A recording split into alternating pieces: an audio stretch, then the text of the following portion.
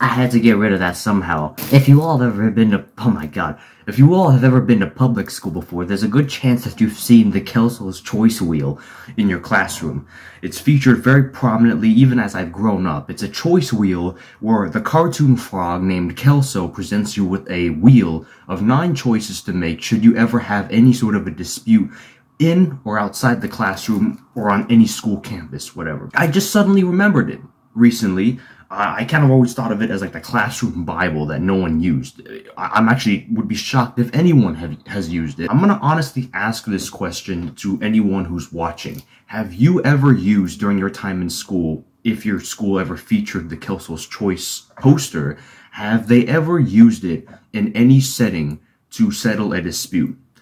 I know I didn't, and certainly not many of my classmates did. And the reason why I bring this up is because I just was thinking about how goofy the execution process for this board would have been. The board itself, the principles that it projects, and the choices it gives you is pretty sound up until you have to use it. I mean, you're presenting this board to children who have very little to no pragmatic judgment. You know, they're very emotional. Trust me, I've been there. And most often, emotions will prevail in situations where this board needs to be used. So if you're trying to share a toy or something like that, like it says on one of the options, there's a good chance that you're just going to try to tug a war, yank it from one another, as opposed to trying to resolve or negotiate who's going to get the toy or how we're going to share this item between the two of us. Additionally, there doesn't seem to be any like sequencing, if you know what I'm talking about. No like way of escalating or choosing what choices you need to use after one fails, like kind of like a backup plan, a plan B. And I'm not talking about the contraceptive. That guidance is essential for letting kids know what to do in those types of stressful situations. They're kids after all, they need that sort of guidance. It's interesting that in some cases, whenever a kid messes up, it's usually attributed to the kid not knowing better.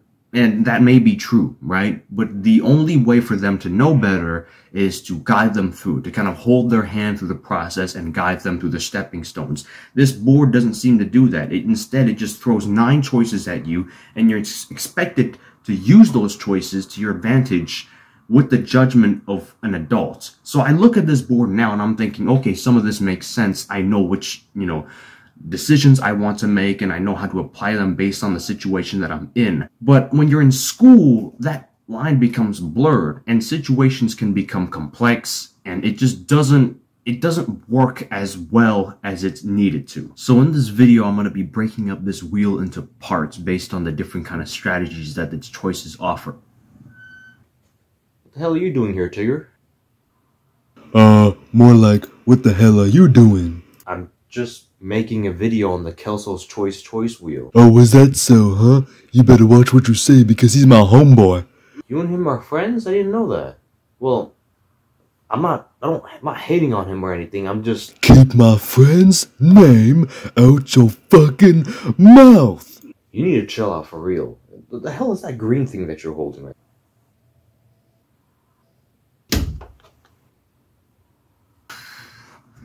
Anyways, first off, I have the avoidance strategies where you kind of just go away from the situation and kind of hope it solves itself, or that your emotions will cool down with time. That includes walk away, wait and cool it off, or go to another game. This was kind of purposed in some capacity for kids on a schoolyard when they're playing games outside during recess or lunch, so that's why that's there.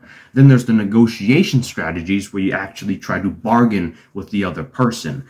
Make a deal. I don't know what deal they're going to be making.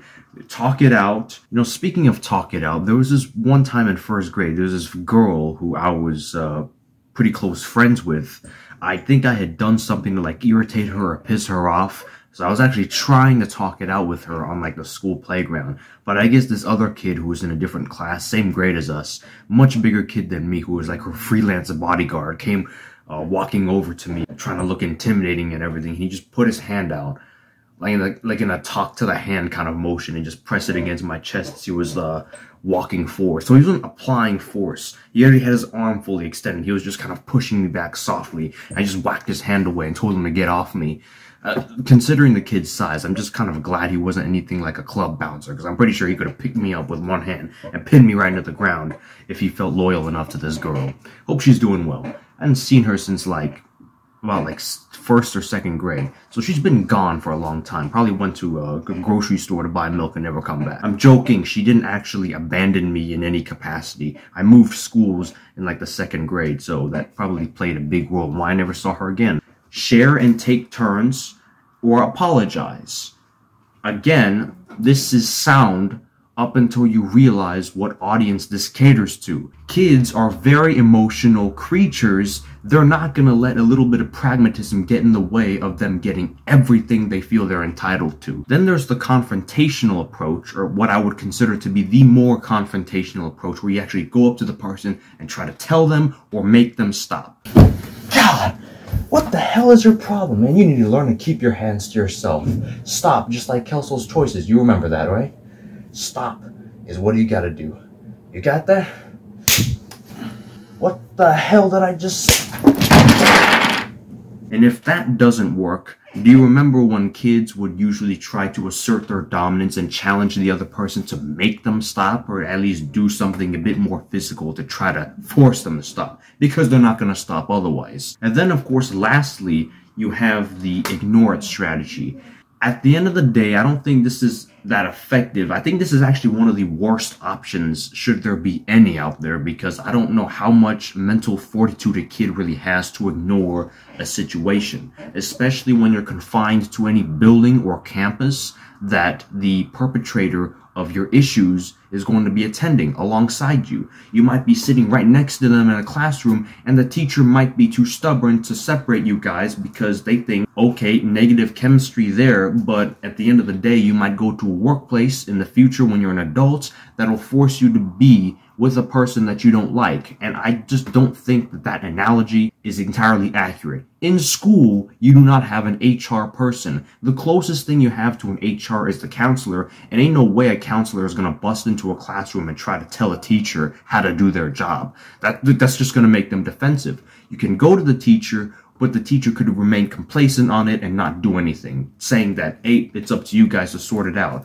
Once again, completely disregarding the philosophy and the mindset that kids need to be guided to learn how to live through life. So it's really kind of a weird delegation of responsibilities on the parts of some adults. They use this choice board as a substitution for their own intervention. They place all of the responsibilities on kids who barely have their minds made up at this age and don't nearly have the mental fortitude to even carry out a lot of these solutions. They're about, what, not even 10 years out of the womb, and they're forced to take on this mega responsibility that they have to solve their own problems somehow as if they were adults. I think one thing that's very telling about this board is the fact that at the very bottom of it, there's a disclaimer that reads, if you have a big problem, tell an adult you trust.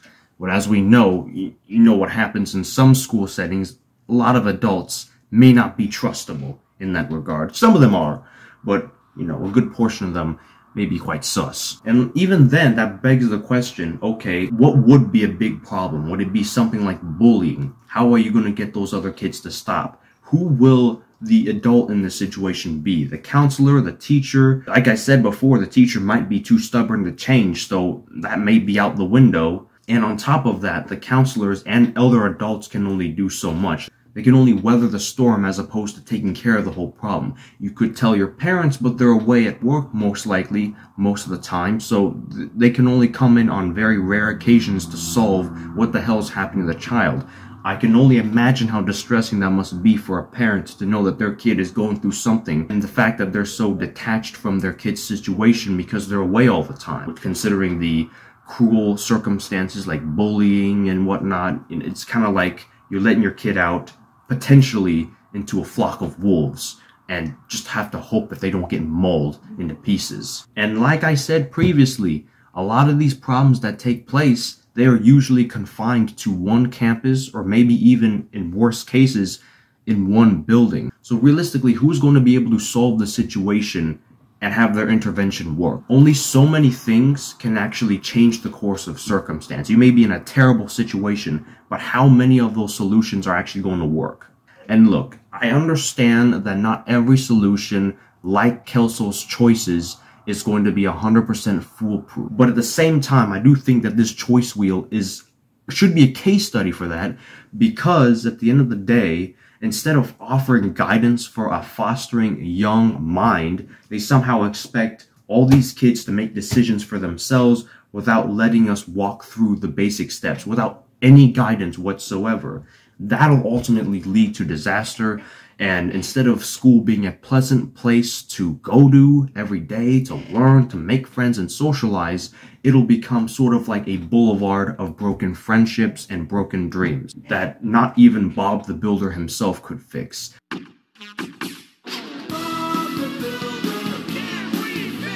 Hell no!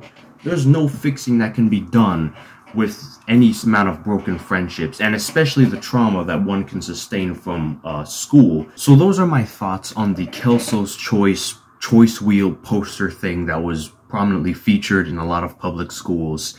Let me know your guys' thoughts on it. These are just my thoughts and kind of like my retrospective viewpoint on this as an adult that has now graduated school. And I never really needed it in the first place, but now I definitely don't really need it at this point to make my everyday choices.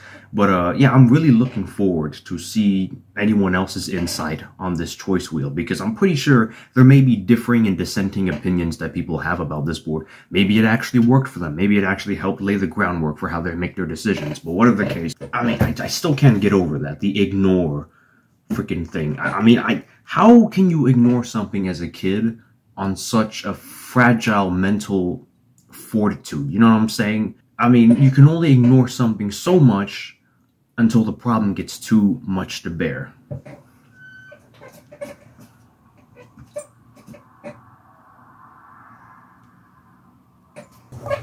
Well, you need to chill the fuck.